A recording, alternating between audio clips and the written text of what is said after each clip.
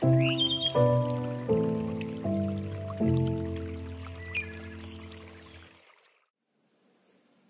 my name is Gili Haimovich. I'm a photographer. I'm glad to participate in this project, Nature of Isolation. I have 3 photos in it. They're titled Blocked from the Outside, and the Shrub, Deity. I often find that actually I'm most interested in exploring immediate and very familiar surroundings. And with the quarantine, I had a good opportunity to do it, and find that even more so, just walking around holding my camera enables me to look at the most familiar in a different way and find new meanings and new layers, and also a different beauty, a renewed beauty in it.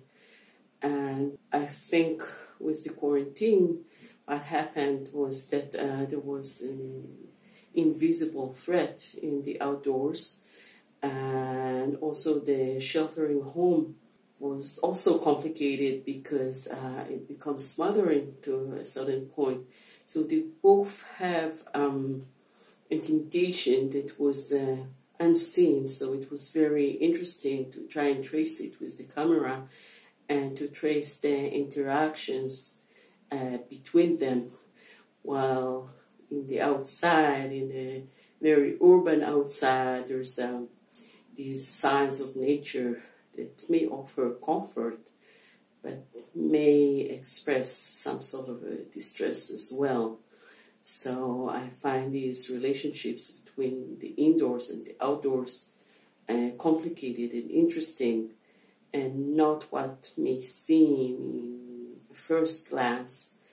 I think photography, as well as poetry, which is also a medium I work at, uses very immediate, prosaic materials, the images around us or the language that we use, but flip it around a bit, brings a different perspective to it, so we can look at things differently.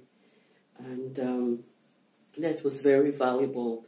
And the same as looking at nature where we're at, not removing ourselves to what we idealize as nature, and appreciating what we have here in a condensed urban scenery where we think we're on our own, but we're not really, because we have these discoveries of plants or birds or other insects, animal, that reminds us that there are other forms of living still around us.